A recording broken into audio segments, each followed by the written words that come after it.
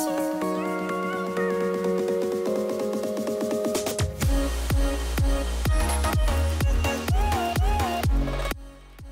guys, welcome back to my channel. In today's video I'm going to be showing you how to achieve this gold and purple spotlight eye using the bPerfect Cosmetics palette. So the first shade that I'm going to dip into is this peachy shade called Foolish, and I'm going to use a large flat barreled fluffy brush and just apply that all over the crease in a round shape. I'm not going to wing it out. And then using the same brush, I'm going to dip into this shade called Wifey, and we're going to bring that slightly lower but still keep it in the crease. So I'm going to dip into the shade Wasted, this purple shade, using a smaller flat barreled brush. And we're again going to keep that in the crease but lower. And using your first brush, just going to soften that line.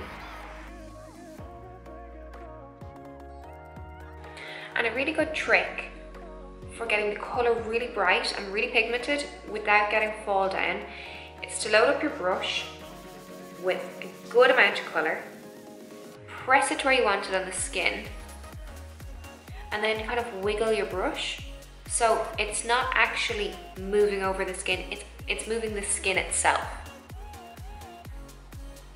Like that. Your product from your brush will be laid down on the skin and it'll kind of stick to the skin. So you just want to build up that purple until you're happy with the colour payoff. And then this is probably the hardest part, but not as hard as you think it is. So just bear with me. So now we're ready to carve out the crease. The product that I'm going to use is this concealer. It's from LA Girl and it's in the shade Natural. So pop some onto a flat concealer brush and pop the concealer near your lash line. And then what you're going to do is you're going to look right back, and that is going to leave a little crease for you there, exactly where you're going to cut that out. You get your guide of exactly where you're going to go. So from that line, we're going to blend down with the concealer. And if you find your bristles are splaying out like that, use either a palette or the back of your hand and get them nice and tight again. We want that line really sharp. So the bristles need to be really, really tight together. Okay, so we're not finished our blending yet, but I just want to show you this little line that I've carved out on both eyes. I kind of want the top of that to be like a mushroom cloud. So I want it nearly to be like, do you know the way the shape of like a hurricane or a tornado? So it's wider at the top and tapers in. That's the shape that we're going for. So nearly like a triangle, if that makes it easier. And you want to take your time with this part. So once you're happy with the shape that you carved out on your lid, you're going to begin to blend the edges. I always blend by tapping with my finger, and then I go in with a brush.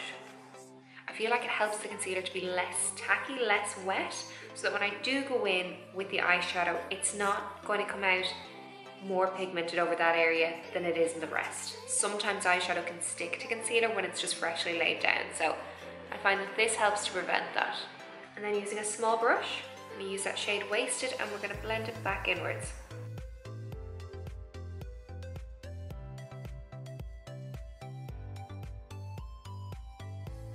So next I'm going to go in with this shade Chant, using my small crease brush, and I'm just going to deepen the very edges. So the last shade that I'm going to add is this gold called Queeny. Using that same flat concealer brush, I'm going to add a drop of Durline by Inglot. This is like a mixing medium. It makes eyeshadows that tiny little bit more intense. So I've just added a drop to the brush, and I'm actually going to wipe it on the back of my hand.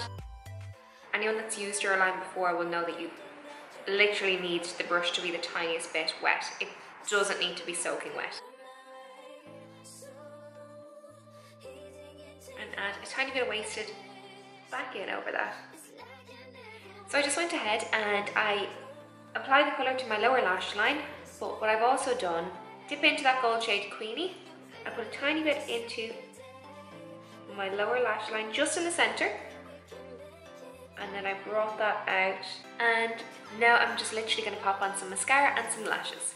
So that is it from me for today. If you enjoyed this video, please give me a thumbs up. Don't forget to subscribe and let me know what you think of this look.